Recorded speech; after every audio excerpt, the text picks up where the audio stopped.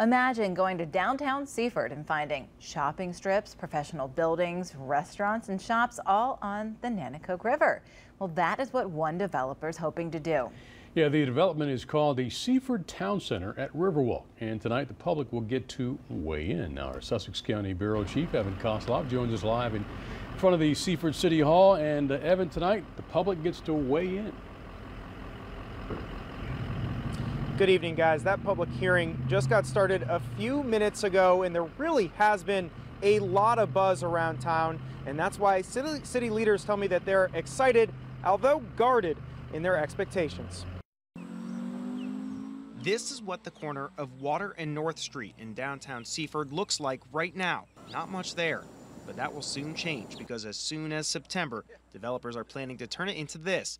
3 major apartment complexes right on the water, partially paid for by a downtown development district grant of about $700,000. But now, with more grant money like this in mind, the developers aren't stopping there. Thursday night, they are making their pitch to Seaford Planning and Zoning to build this, a massive center adjacent to the apartment complex, which includes shops, restaurants, a hotel, and a galleria, all right on the water. Why Seaford?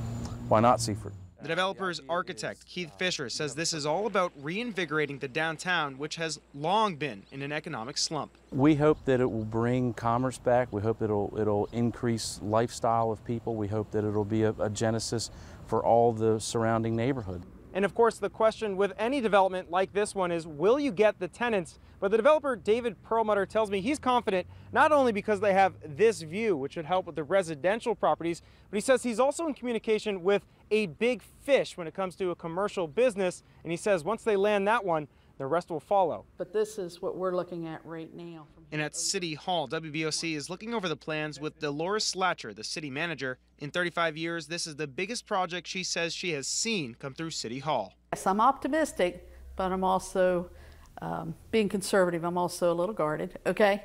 And absolutely, if this comes to fruition, it's going to be absolutely one of the best things. Something that's yet to be seen in Seaford. All right, now the developer tells me that they would be investing almost $100 million if that project is approved. By the way, they say that it can be completed and constructed by the end of 2018. Reporting here in Sussex County, I'm Evan Kosloff, WBOC News. Back to you.